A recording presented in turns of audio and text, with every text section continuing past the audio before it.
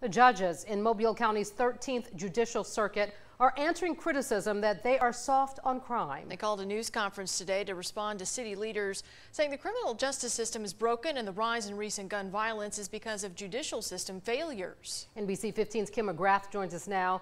Kim, the presiding circuit judge, Michael Young-Peter, did not hold back, saying the attacks by city leaders are offensive and false. Yeah, that's right. Judge Young-Peter didn't pull any punches in addressing comments from City Hall and police headquarters that the judicial system is to blame for the uptick in violence in Mobile. He says judges shared the frustrations and concerns of other citizens and public officials about the surge in violent crime.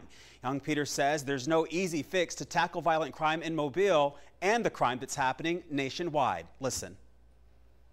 The judges certainly cannot be blamed for the shortfall in Mobile police officers, over 100 positions down, the failure of witnesses to appear for hearings and trials, the continued explosion in the sale of illegal drugs and guns, both of which are making their way into the hands of younger and younger persons, and a myriad of social reasons, including family structures that are eroded and broken.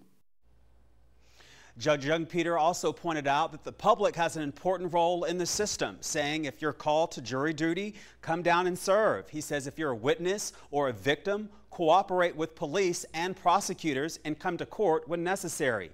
He says the silence of a victim or witness only creates more crime and more victims. Now, coming up tonight, new at 6, I'll tell you how COVID played a role in keeping criminals out of the courtroom.